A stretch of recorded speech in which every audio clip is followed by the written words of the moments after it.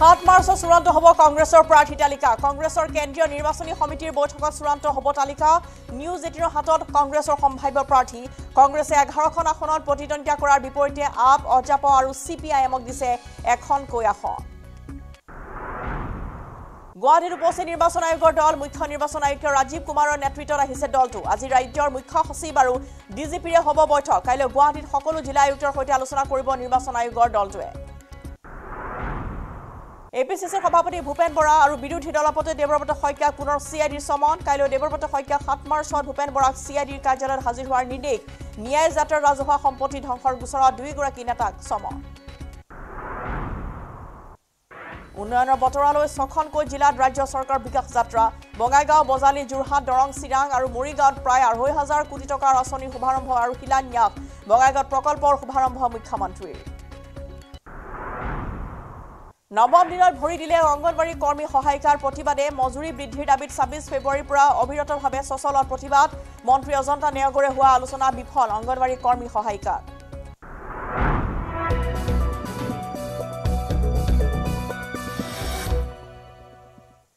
নমস্কাৰ গাঁও চহৰ জিলাৰ খবৰ ষ্টুডিঅ'ত প্ৰস্মিতা গোস্বামী যোৰহাটৰ প্ৰধানমন্ত্ৰীৰ বাবে সাজু হৈছে বাহন বৈশিষ্ট্যৰ বাজপেয়ী ভৱনৰ পৰা এই বাহনখন লৈ যোৱা হ'ল যোৰহাটলৈ এই বাহনখনতে উঠি জনসভাত প্ৰৱেশ কৰিব প্ৰধানমন্ত্ৰীয়ে এখন বিশেষ বাহন তৈয়াৰ কৰা হৈছে মোদীৰ বাবে প্ৰধানমন্ত্ৰী গৰাকীৰ আগমনৰ বাবে বিশেষভাৱে সজাই পৰাই তোলা হৈছে এই বাহনখন য'ত তেওঁৰ আলোকচিত্ৰও আছে চাৰিওফালে যোৰহাটৰ বাবে এতিয়া যোৰহাটত এনেদৰে প্ৰধানমন্ত্ৰীৰ বাবে এখন বাহন সাজু কৰি তোলা হৈছে যিখন বাহনত উঠিয়েই জনসভালৈ যাব প্ৰধানমন্ত্ৰী বৈশিষ্ট্যৰ বাজপেয়ী ভৱনৰ পৰা এই বাহনখন লৈ যোৱা হ'ল যোৰহাটলৈ আৰু এই বাহনখনতে উঠি জনসভাত প্ৰৱেশ কৰিব প্ৰধানমন্ত্ৰী গৰাকীয়ে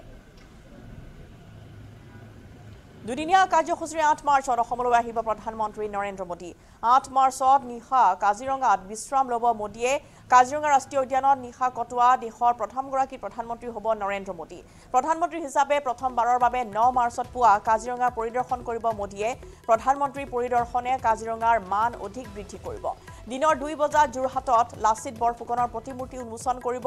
সাহসিকতাৰ মূৰ্তি নাম দিয়া হৈছে যোৰহাটত নিৰ্মাণ কৰা বিশাল আকাৰৰ লাচিতৰ প্ৰতিমূৰ্তিটোৰ যোৰহাটত এখন জনসভাতো ভাগ ল'ব প্ৰধানমন্ত্ৰী মোদীয়ে তাৰ পিছত পশ্চিমবংগ অভিমুখে ৰাওনা হ'ব মোদী প্ৰধানমন্ত্ৰী মোদীৰ ভ্ৰমণসূচীৰ কথা জনালে মুখ্যমন্ত্ৰী হিমন্ত বিশ্ব শৰ্মাই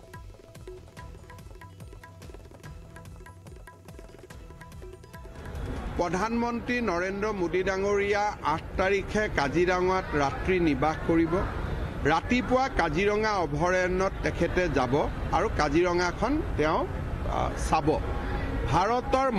মোৰ নলেজত মই সৰুৰ পৰা ডাঙৰ হোৱাত আজিলৈকে কাজিৰঙাত তেনেকৈ কোনোবা প্ৰধানমন্ত্ৰী গৈছে নে নাই যোৱা মই চাব লাগিব কিন্তু মোৰ মনত পৰা তেনেকুৱা নাই আৰু কাজিৰঙাত ৰাতি থকাও মোৰ মনত নাই মোদী ডাঙৰীয়াৰ এই ভ্ৰমণ অসমক পৰ্যটনৰ মানচিত্ৰত লৈ যোৱাত এটা মাইলৰ খুঁটা হ'ব 9 তাৰিখে তেখেতে বিয়লি লাচিত বৰফুকনৰ মূৰ্তি যাক আমি সাহসিকতা যেনেকৈ বল্লভ ভাই পেটেলৰ মূৰ্তিটোক ষ্টেচু অফ লিবাৰ্টি বুলি কয় আমি লাচিত বৰফুকনৰ মূৰ্তিটোক ষ্টেচু অফ ভেলোৰ বুলি কৈছোঁ সাহসৰ প্ৰতিমূৰ্তি সাহসিকতাৰ প্ৰতিমূৰ্তি সেই সাহসিকতাৰ প্ৰতিমূৰ্তিটোৰ শুভ উদ্বোধন কৰি তেওঁ যোৰহাটত এখন ৰাজহুৱা সভাত ভাগ লৈ সন্ধিয়া পশ্চিমবংগলৈ উৰা মাৰিব ৰাহুল গান্ধী ন্যায় যাত্ৰাত অপ্ৰীতিকৰ পৰিস্থিতি আৰু ৰাজহুৱা সম্পত্তি ধ্বংসৰ গোচৰত পুনৰ এপিসিসিৰ সভাপতি ভূপেন বৰা আৰু বিৰোধী দলপতি দেৱব্ৰত শইকীয়ালৈ সমন সিআইডিৰ কাইলৈ 11 বজাত দেৱব্ৰত শইকীয়াক সিআইডিৰ কাৰ্যালয়ত হাজিৰ হোৱাৰ নিৰ্দেশ দিয়াৰ বিপৰীতে 7 মাৰ্চত এপিসিসিৰ সভাপতি ভূপেন বৰাক হাজিৰ হোৱাৰ নিৰ্দেশ দিছে সিআইডিয়ে প্ৰথমবাৰ সমন দিয়াত সিআইডিৰ কাৰ্যালয়ত উপস্থিত হোৱা নাছিল দুইগৰাকী নেতা নিৰ্বাচনী কাম-কাজত ভূপেন বৰাই দিল্লীলৈ যোৱাৰ লগতে উজনিত নিৰ্বাচনী কামত ব্যস্ত আছিল দেৱব্ৰত শইকীয়া দুইগৰাকী নেতাই প্ৰথমবাৰ হাজিৰ নোহোৱাত কাইলৈ আৰু পৰহিলৈ পুনৰ সিআইডিৰ কাৰ্যালয়ত হাজিৰ হোৱাৰ নিৰ্দেশ দিয়া হৈছে উল্লেখযোগ্য যে দেৱব্ৰত শইকীয়াই এইবাৰ সিআইডি সহযোগ কৰিব বুলি নিউজ 18ত অৱগত কৰিছে আনহাতে এতিয়াও প্ৰাৰ্থী তালিকা সন্দৰ্ভত দিল্লীতেই আছে ভূপেন বৰা এতিয়ালৈকে চূড়ান্ত হোৱা নাই কংগ্ৰেছৰ প্ৰাৰ্থী তালিকা সম্ভাৱ্য তালিকাখনহে আহিছে পোহৰলৈ বা চৰ্চালৈ কিন্তু ইতিমধ্যে আমি জনাইছো যে দুইগৰাকী নেতাকে সিআইডিৰ কাৰ্যালয়ত হাজিৰ হোৱাৰ নিৰ্দেশ জাৰি কৰা হৈছে যেতিয়া কোনোবাই আইন ভংগ কৰে সামন যাবই আৰু সামন ভূপেন বৰা বা জাকিৰ হুছেইন সিকদাৰটো এটো প্ৰথম সামন ৰাহুল গান্ধীলৈ যাব আৰু ইলেকশ্যনৰ পিছত ৰাহুল গান্ধী ইয়াত খাৰা হ'ব লাগিব ভূপেন বৰা দেৱব্ৰত শইকীয়া আৰু চিআইডিৰ সমন সন্দৰ্ভত মন্তব্য কৰিছে মুখ্যমন্ত্ৰী ডক্টৰ হিমন্ত বিশ্ব শৰ্মাই তেওঁ ক'লে যে আইন ভংগ কৰিলে সমন জাৰি কৰা হ'বই যেতিয়া কোনোবাই আইন ভংগ কৰে সামন যাবই আৰু সামন ভূপেন বৰা বা জাকিৰ হুছেইন সিকদাৰটো এইটো প্ৰথম সামন ৰাহুল গান্ধীলৈ যাব আৰু ইলেকশ্যনৰ পিছত ৰাহুল গান্ধী ইয়াত খাৰা হ'ব লাগিব দুদিনৰ ভিতৰতে আনুষ্ঠানিকভাৱে AIUDF প্ৰকাশ কৰিব প্ৰাৰ্থী তালিকা ইতিমধ্যে নগাঁও আৰু ধুবুৰীত চূড়ান্ত হৈছে প্ৰাৰ্থী নগাঁৱৰ বিধায়ক আমিনুল ইছলাম আৰু ধুবুৰীত বদৰুদ্দিন আজমলৰ প্ৰাৰ্থিত্ব প্ৰায় নিশ্চিত হৈছে আনহাতে কৰিমগঞ্জ সমষ্টিৰ ডাক্তৰ বাহাৰুল ইছলাম চৌধুৰী আৰু ছফিকুল ইছলামৰ নাম উচ্চাৰিত হৈছে যদিও এতিয়াও চূড়ান্ত হোৱা নাই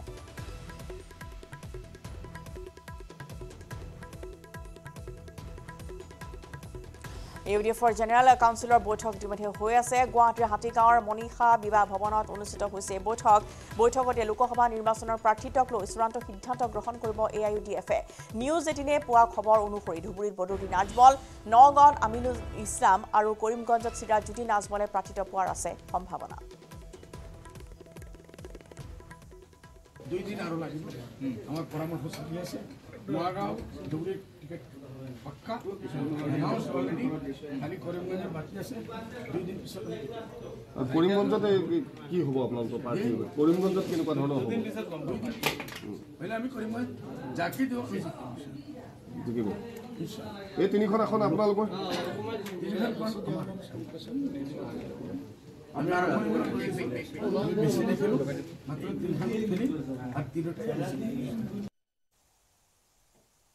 আফলে News18 হাতত আহি পৰিছে কংগ্ৰেছৰ সম্ভাৱ্য প্ৰাৰ্থী তালিকাখন বিজেপি 11টা সমষ্টিৰ প্ৰাৰ্থী তালিকা ঘোষণা কৰিছে যদিও কংগ্ৰেছে এতিয়ালৈকে আনুষ্ঠানিকভাৱে তালিকা প্ৰকাশ কৰা নাই 7, 8 আৰু 9 মাৰ্চত দিল্লীত কংগ্ৰেছৰ কেন্দ্ৰীয় নিৰ্বাচন কমিটিৰ বৈঠক অনুষ্ঠিত হ'ব আৰু এই বৈঠকতে চূড়ান্ত কৰা হ'ব কংগ্ৰেছৰ তালিকা News18 হাতত পৰা কংগ্ৰেছৰ সম্ভাৱ্য প্ৰাৰ্থী তালিকা অনুসৰি যোৰহাটত কংগ্ৰেছৰ সম্ভাৱ্য প্ৰাৰ্থী তালিকা হ'ব গৌৰৱ গগৈ কাজিৰঙাত কংগ্ৰেছৰ প্ৰাৰ্থী হ'ব ৰুজলিনা তিৰ্কি নগাঁৱত কংগ্ৰেছৰ সম্ভাৱ্য প্ৰাৰ্থী প্ৰদ্যুৎ বৰদলৈ ধুবুৰীত কংগ্ৰেছৰ সম্ভাৱ্য প্ৰাৰ্থী হৈছে ৰকিবুল হুছেইন দৰং উদালগুৰিত কংগ্ৰেছৰ সম্ভাৱ্য প্ৰাৰ্থী মাধৱ ৰাজবংশী শিলচৰত কংগ্ৰেছৰ সম্ভাৱ্য প্ৰাৰ্থী নৈৰুতা জয় শুক্লা কৰিমগঞ্জত কংগ্ৰেছৰ সম্ভাৱ্য প্ৰাৰ্থী হৈছে হাফিজ ৰছিদ আহমেদ চৌধুৰী ডিফুত কংগ্ৰেছৰ সম্ভাৱ্য প্ৰাৰ্থী জয়ৰাম ইংলেং গুৱাহাটীত কংগ্ৰেছৰ সম্ভাৱ্য প্ৰাৰ্থী হ'ব মীৰা বৰঠাকুৰ শোণিতপুৰত কংগ্ৰেছৰ সম্ভাৱ্য প্ৰাৰ্থী প্ৰেমলাল গঞ্জু একে সময়তে শোণিতপুৰৰ কংগ্ৰেছৰ সম্ভাৱ্য প্ৰাৰ্থী হিচাপে অভিজিত হাজৰিকাৰ নামো আহিছে চৰ্চালৈ কোকৰাঝাৰত কংগ্ৰেছৰ সম্ভাৱ্য প্ৰাৰ্থী হৈছে প্ৰবীণ বড়ো ডিব্ৰুগড়ত আপৰ প্ৰাৰ্থী মনোজ ধানোৱাৰ বৰপেটাত CPIMৰ সম্ভাৱ্য প্ৰাৰ্থী হৈছে মনোৰঞ্জন তালুকদাৰ লখিমপুৰত AJPৰ সম্ভাৱ্য প্ৰাৰ্থী লুৰিণ জ্যোতি গগৈ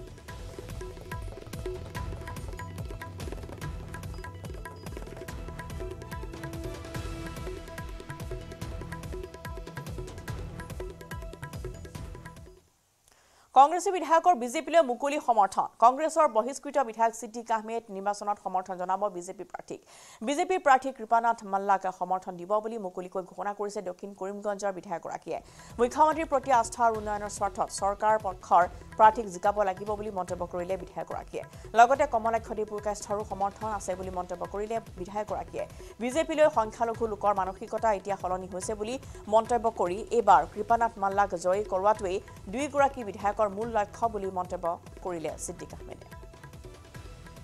মাননীয় মুখ্যমন্ত্ৰী ডাঙৰীয়াৰ ওপৰত মানুহৰ আস্থা আৰু বিশ্বাস যথেষ্ট বাঢ়ি গৈছে যে মুখ্যমন্ত্ৰীয়ে কাম কৰে দিনে ৰাতি কাম কৰে আৰু উন্নয়নৰ স্বাৰ্থত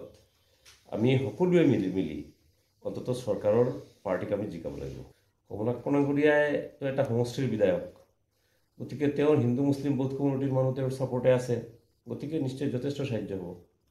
আপোনাৰ দুই বিধায়ক আছে কংগ্ৰেছৰ পৰা আহিছে এতিয়া আপুনি কি ভাবে যে আপোনাৰ দুজনে কিমান মুছলিম ভোট আপোনাৰ সাহায্য কৰিব পাৰিব বা দিব পাৰিব ভোট কাৰো বান্ধা নহয় প্ৰত্যেকৰ নিজৰ নিজৰ এটা অধিকাৰ সাব্যস্ত নিজেই ঠিক কৰিব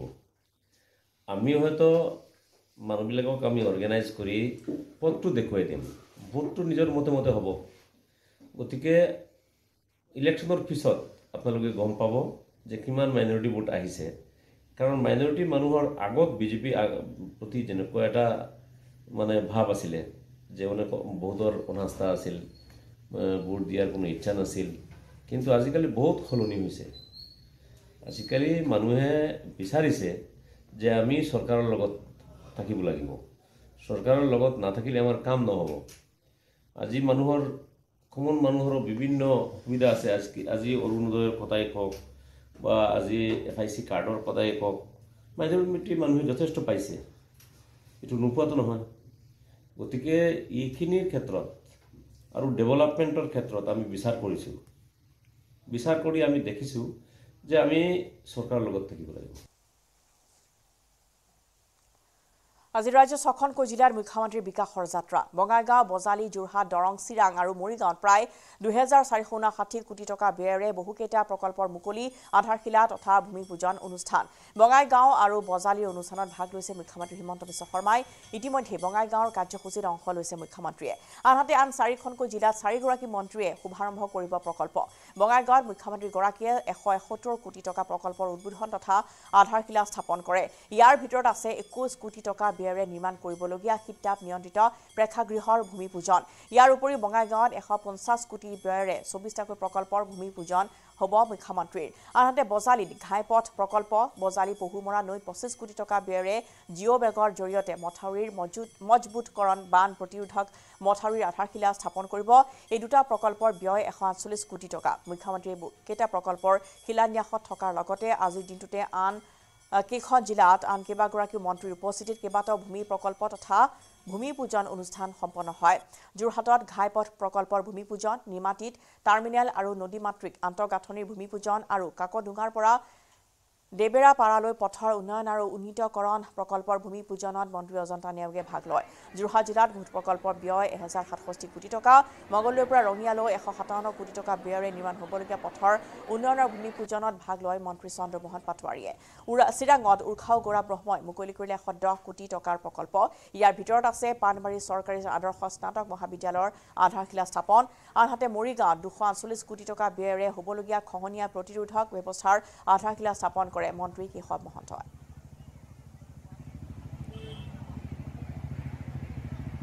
ৰাইজে দেখা পাইছে যে যিমানবিলাক কাম আমি আৰম্ভ কৰিছিলোঁ এই গোটেই কামবিলাক বৰ্তমান পূৰ্ণ গতিত চলি আছে আৰু ভগৱানে যদি আমাক আশীৰ্বাদ কৰে অহা বছৰৰ পৰা আমি বঙাইগাঁও মেডিকেল কলেজ আৰম্ভও কৰিব পাৰিম তেনেকুৱা এটা পৰ্যায়লৈকে আমি আহি পাইছো বঙাইগাঁও DC অফিসো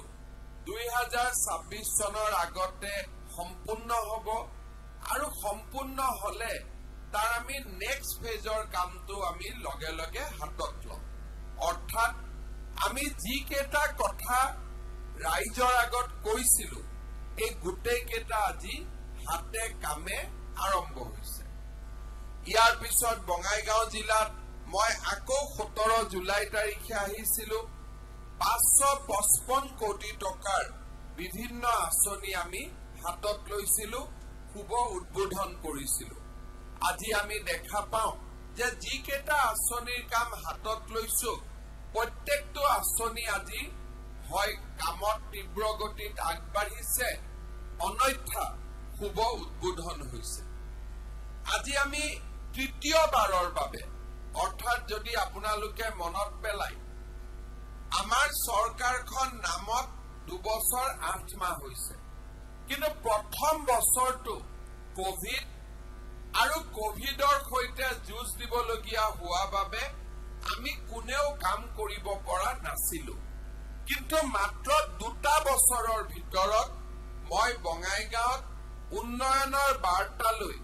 বঙাইগাঁও জিলা অভয়াপুৰী মহকুমা বঙাইগাঁওক আদি কৰি তৃতীয়বাৰৰ বাবে আপোনালোকৰ মাজত আহি উপস্থিত হৈছো আজি আমি ইয়াত প্ৰথম যিটো আঁচনি আমি আজি আধাৰশিলা কৰিছো অলপ আগতে ফণীভূষণ চৌধুৰী ডাঙৰীয়া ৰঞ্জিত দাস ডাঙৰীয়া আমি সকলোৱে মিলি যে বঙাইগাঁও চহৰত আমি এটা আধুনিক প্ৰেক্ষাগৃহৰ অভাৱ অনুভৱ কৰি আছিলো এটা আমাক এনেকুৱা প্ৰেক্ষাগৃহ লাগে য'ত নেকি বঙাইগাঁৱৰ সৌন্দৰ্য বঙাইগাঁৱৰ ভৌগোলিক দৃষ্টিভংগী আৰু বঙাইগাঁৱৰ গুৰুত্ব গোটেইকেইটা প্ৰতিফলিত হয় সেইবাবে বঙাইগাঁও চহৰত আমি এটা টাউন হল বা অডিটৰিয়াম বনাব খুজিছিলো প্ৰথমতে 500 সিটিংৰ কথা কৈছিলো ৰাতিপুৱা আমি সিদ্ধান্ত লৈছো যে 1000 মানুহ বহিব পৰাকৈ আমি সুন্দৰভাৱে এই টাউন হলটো আমি নিৰ্মাণ কৰিম সোশ্যাল মিডিয়াত বিজেপিৰ শীৰ্ষ নেতাৰ নাম সলনি কৰি প্ৰকৃত নামৰ কাষত লিখিছে মোদী কা পৰিবাৰ সমাগত নিৰ্বাচনত এয়া হ'ব বিজেপিৰ নতুন ৰণকৌশল প্ৰধানমন্ত্ৰীয়ে সোমবাৰে এখন জনসভাত সমগ্ৰ দেশে মোদী পৰিবাৰ বুলি কৰা মন্তব্যৰ পিছতেই বিজেপি নেতা কৰ্মীৰ মাজত এই কেম্পেইন দেখা দিছে মুখ্যমন্ত্ৰী ডক্টৰ হিমন্ত বিশ্ব শৰ্মাই এই সন্দৰ্ভত মন্তব্য কৰি ক'লে প্ৰধানমন্ত্ৰী মোদীৰ কোনো নিজা পৰিয়াল নাই সমগ্ৰ ভাৰতবৰ্ষই তেওঁৰ পৰিয়াল সেয়েহে আমিও নিজকে মোদীৰ পৰিয়াল বুলি কৈ গৌৰৱ অনুভৱ কৰোঁ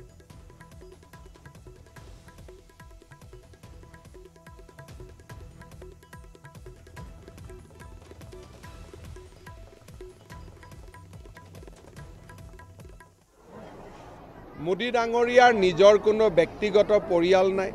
সমগ্ৰ ভাৰতবৰ্ষই তেওঁৰ পৰিয়াল আৰু সেই কাৰণে আমিও নিজক মোদীৰ পৰিয়ালৰ সদস্য বুলি কৈ গৌৰৱ অনুভৱ কৰোঁ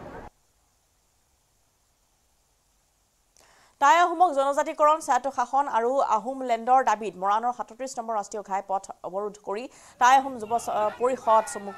অসম চমুকৈ টাই পাই কৰিছে প্ৰতিবাদ সংগঠনটোৰ কেন্দ্ৰীয় সমিতিৰ আহ্বানত প্ৰায় 2 শতাধিক প্ৰতিবাদ কৰি চৰকাৰ বিধি শ্লোগানেৰে উত্তাল কৰি তোলে পৰিৱেশ বিজেপি চৰকাৰে আহোম জনগোষ্ঠীক বাৰে বাৰে প্ৰতাৰণা কৰি অহাৰ অভিযোগ উত্থাপিত হৈছে 2014 চনত অসম ভ্ৰমণৰ সময়ত প্ৰধানমন্ত্ৰী নৰেন্দ্ৰ মোদীয়ে কেন্দ্ৰত বিজেপি চৰকাৰ আহিলে টাই আহোমক 6 মাহৰ ভিতৰত জনজাতিকৰণ কৰা হ'ব বুলি ঘোষণা কৰিছিল কিন্তু আজিলৈকে কাৰ্যকৰী নকৰাত ক্ষীণ হৈ পৰিছে সংগঠনটো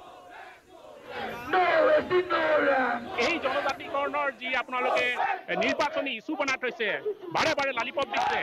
এই কথাবোৰ আহোম জনগোষ্ঠী প্ৰতিজন ব্যক্তি আজি বুজি পাইছে আহোম জনগোষ্ঠী প্ৰতিজন ব্যক্তি আজি ভূমিত হৈ আজি ৰাজপথৰ নেশ্যনেল হাইৱে ব্লকেজ কৰিবলৈ আমি বাধ্য হৈছোঁ গতিকে পুনৰবাৰ আমি এটা কথা স্পষ্ট কৰিব বিচাৰিছোঁ নৰেন্দ্ৰ মোদী চৰকাৰক যে আহোম জনগোষ্ঠীয়ে আজি যদি চাই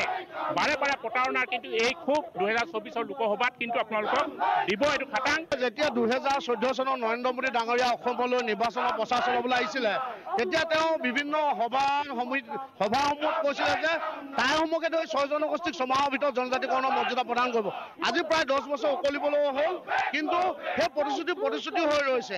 আমি আজি এই কাৰ্যসূচীৰ জৰিয়তে এটা কথা স্পষ্ট কৰিলোঁ 2024 চনৰ লোকসভা নিৰ্বাচনৰ প্ৰাকক্ষণত যদি টাইসমূহক জনজাতিকৰণৰ মৰ্যাদা প্ৰদান নকৰে তেতিয়াহ'লে আমি ইয়াতকৈ জংগী আন্দোলনৰ কাৰ্যসূচী ৰূপায়ণ কৰিম লোকসভা নিৰ্বাচনৰ দিন চমু চাপি অহাৰ লগে লগে টাই আহোম জনগোষ্ঠীক জনজাতিকৰণৰ দাবীত সৰব হৈ পৰিছে টাই আহোম যুৱ পৰিষদ জনজাতিকৰণৰ মৰ্যাদা প্ৰদান নকৰাত চৰকাৰৰ বিৰুদ্ধে আজি শিৱসাগৰ জাজিত প্ৰতিবাদ সাব্যস্ত কৰিছে সংগঠনটোৱে জাজিৰ 37 নম্বৰ ৰাষ্ট্ৰীয় ঘাইপথৰ কাষৰ উপপথ অৱৰোধ কৰি প্ৰতিবাদী কাৰ্যসূচী ৰূপায়ণ কৰে টাই আহোম যুৱ পৰিষদে টাই পাৰ শতাধিক কৰ্মী তথা বিষয়ববীয়াই হাতে হাতে প্লে কাৰ্ড লৈ জনজাতিকৰণৰ নামত প্ৰতাৰণা নচলিব বিজেপি চৰকাৰ হাই হাই আদি শ্লোগান দি পৰিৱেশ উত্তাল কৰি তোলে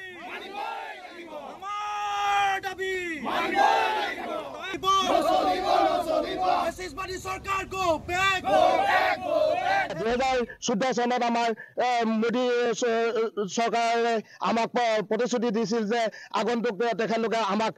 জনজাতিকৰণ 6 জনগোষ্ঠীক জনজাতিকৰণ দিব কিন্তু আজি 2024 হ'ল লোকসভা ইলেকশ্যনৰ সমাগত কিন্তু আজি পৰ্যন্ত তেখেতলোকে আমাৰ জনজাতিকৰণৰ ক্ষেত্ৰত কোনো এটা পদক্ষেপ লোৱা নাই সেয়ে আমি আজি এই পথ অৱৰোধ কাৰ্যসূচীৰে আমাৰ এই আপোনালোকৰ দ্বাৰা আমি অসম চৰকাৰৰ দৰকাৰ কেন্দ্ৰীয় চৰকাৰলৈ আমি বাৰ্তা প্ৰেৰণ কৰিছোঁ আৰু যদিহে আমাৰ এই জনজাতিকৰণৰ ক্ষেত্ৰত তেখেতলোকে কোনো পদক্ষেপ নলয় আগন্তুক দিনত আমি গণতান্ত্ৰিকভাৱে আৰু ডাঙৰ এটা বৃহত্তৰ এটা আন্দোলন গঢ়ি তুলিম বুলি আমি আশা ৰাখিছোঁ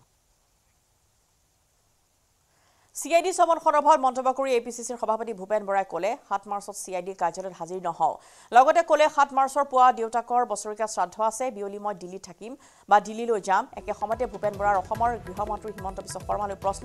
2023 আৰু সনত 2023 চনত 2745টা গোচৰ গুৱাহাটী থানাত ৰুজু হৈ আছে তেনে ক্ষেত্ৰত এই সমূহ গোচৰ নিষ্পত্তিৰ বিপৰীতে ভূপেন বৰালৈ কিয় বাৰে বাৰে সমন জাৰি কৰা হৈছে ভূপেন বৰা যোৰহাট থানা আৰু CIDত বহি থাকিব লাগে মুটকৈ আগৰ কংগ্ৰেছ নেতাক CIDয়ে মাতিছিল এতিয়া বিজেপিত যোগদানৰ পিছত তেওঁলোকক নামাতে CIDলৈ মই গ্ৰেপ্তাৰৰ বাবে সাজু আছো কাকো খাতিৰ কৰিব নিবিচাৰো মই CID আৰু জেল যাবলৈ ভয় কৰা মানুহ নহয় মই অপৰাধীৰ এক নম্বৰ নেকি বুলি চৰকাৰলৈ প্ৰশ্ন সুধিলে ভূপেন বৰাই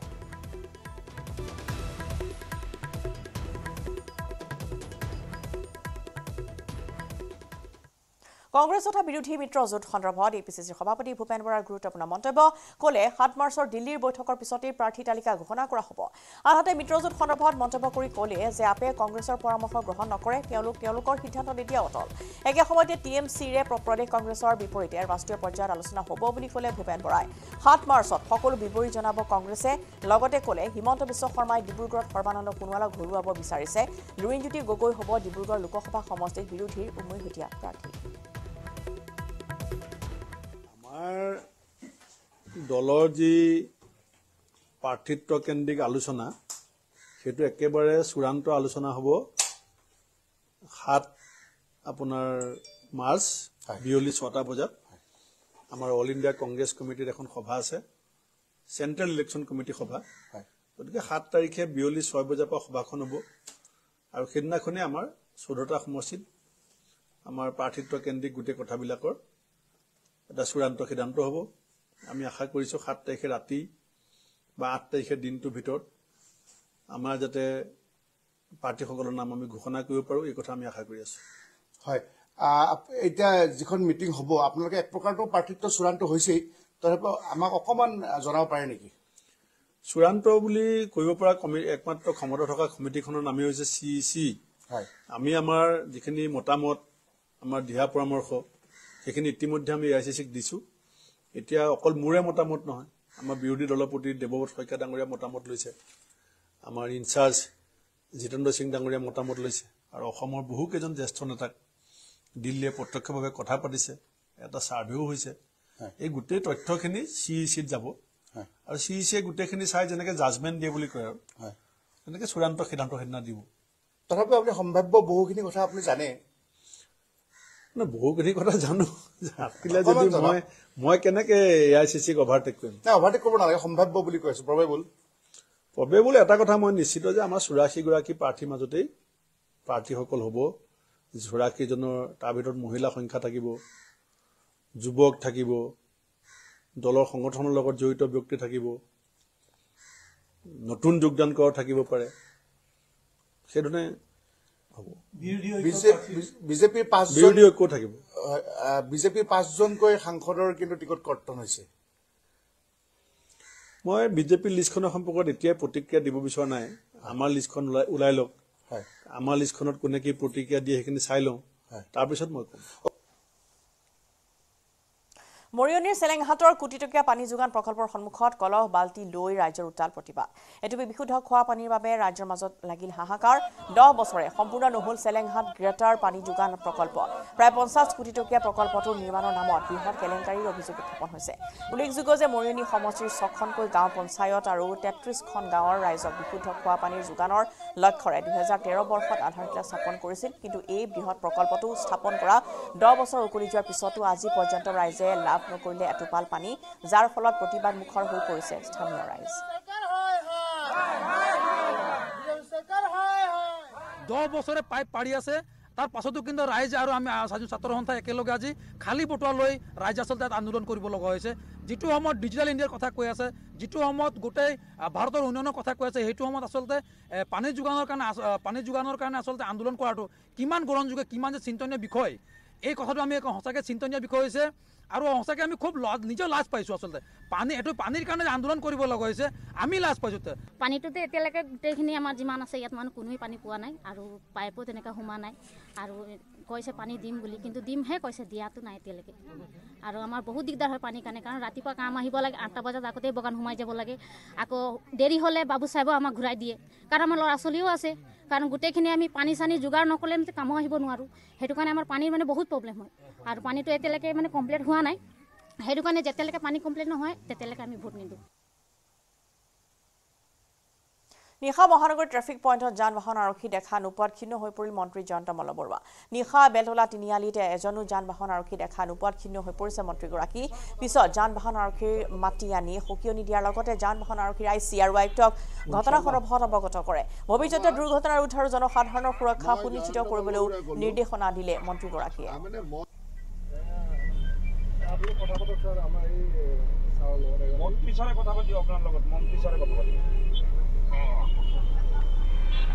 শৰ্মা মই জয়ন্ত বল্লভৰে ক'লো মানে মই এই বেলতলা তিনিআলিটোত আছো মই ইফালদি যেতিয়াই যাওঁ কোনো ট্ৰেফিকৰ মানে কণ্ট্ৰল হেৰিয়ে নাই এখন যজ্ঞেশ্বৰ কোনোবা পাঠক বুলি এজন আছে মই ট্ৰেফিকত কাকো দেখা নাপাওঁ মানে ট্ৰেফিক পইণ্টত কাকো দেখা নাপাওঁ কোনোফালে ইফালদি মানে তিনিআলিটোৰ ইফালদি সোমাই বাওঁফালেও গুচি যায় সোঁফালেও গুচি যায় গাড়ীবিলাক কোনো মানে ইমান বিজি এটা ট্ৰেফিক কিয় নাথাকে ট্ৰেফিকৰ কোনো নিয়ম নাই নেকি এটা কি দিয়ে কাক ডিউটি দিয়ে এটা ডিউটিটো দিয়ে ইয়াতে ডিউটি কৰে নে নাই কেতিয়াবা চাব আহে নে নাই আপুনি এতিয়া মই কমিশনাৰক কৈছো আপুনি বহি লৈ পেলাই কেনেকে ডিউটি দিয়ে কি দিয়ে গোটেইটো ঠিক কৰক আৰু ইয়াৰ পিছত আহি পেলাই মই আৰু দেখিব নালাগে আৰু বাছ যোনে তোনে য'ত ত'ত মই মানে এই পইণ্টটোত সদায় মই দেখি অশান্তি হৈ গৈছে মানে আজি দেখি মই আজি নিজে ইচ্ছা কৰি ৰখি দিছো মানে ৰখি দি চাইছো যে ট্ৰেফিক পুলিচ এজন অলপ দূৰত ক'ৰবাত ৰখি আছে তেওঁক মাতি আনিলো চাওঁ যে আপুনি এনে কমন মানুহকে এটা আহি সুধিব কোনো কণ্ট্ৰলে নাই মানে ট্ৰেফিক যদি দিয়ে ডিউটি ট্ৰেফিকেতো ডিউটি কৰিব লাগিব আৰু ইমান বিজি জাংচন এটাত নকৰাকে থাকে নেকি গতিকে কি আছে মই কমিশনাৰকো কৈছো আপোনালোকে বহি মোক জনাব মই ফিডবেকটো মই ৰিপৰ্টটো কিন্তু কালিৰ ভিতৰত পাব লাগে গোটেইটো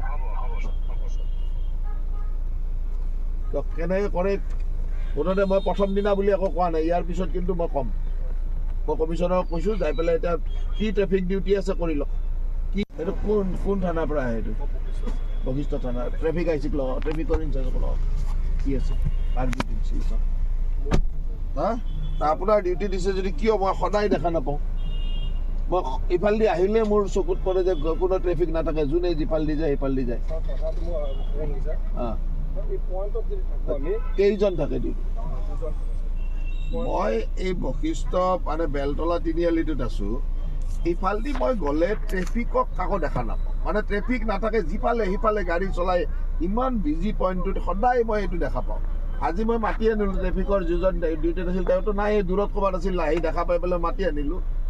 কোন আছে ডিউটিটো লওকচোন আৰু ইয়াতে মানে ট্ৰেফিকৰ কোনো মানে চিষ্টেমে নাই এই পইণ্টটোত আৰু চাৰিওফালৰ পৰা গাড়ী চলায় মানে ইফালদি গাড়ী চলায় সিফালদি গাড়ী চলায় মানে মই সদায়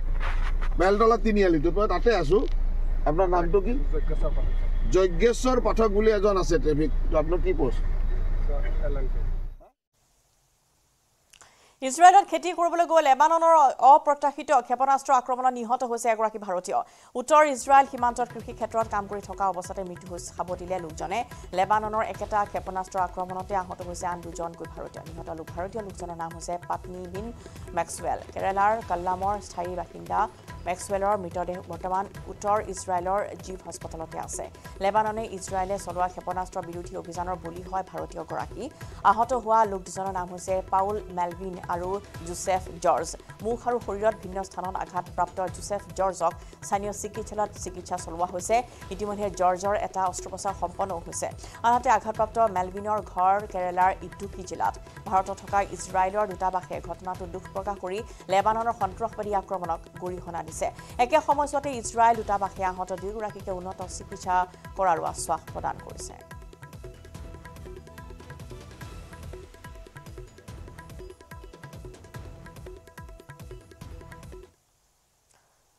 তেলেংগানাত প্ৰধানমন্ত্ৰী মোদীৰ কাৰ্যসূচী সাংগাৰেড্ডিত ৭,২০০ কোটি টকাৰ উন্নয়নমূলক প্ৰকল্পৰ শুভাৰম্ভ আৰু আধাৰশিলা স্থাপন কৰিছে মোদীয়ে বিশাল জনসভাত অংশগ্ৰহণ কৰি ভাৰতক বিশ্বৰ তৃতীয় বৃহৎ অৰ্থনীতি গঢ়াৰ লক্ষ্য লোৱা বুলি মন্তব্য কৰিছে মোদীয়ে লোকসভা নিৰ্বাচনত তৃতীয়বাৰৰ বাবে বিজেপি শাসনত বহুৱাবলৈ জনসাধাৰণক আহ্বান জনাইছে মোদীয়ে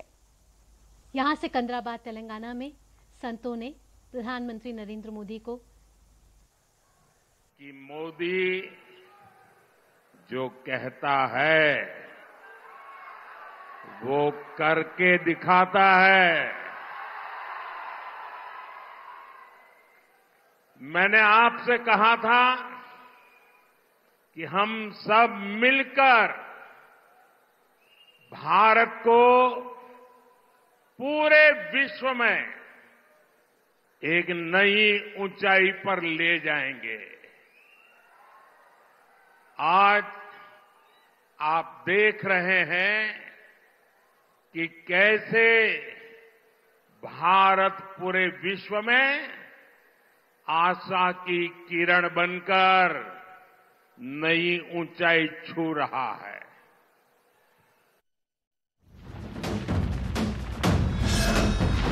ভাৰতৰ গৌৰৱ গোটেই বিশ্বতেই ইয়াৰ সন্মান ষ্ট্ৰং মানে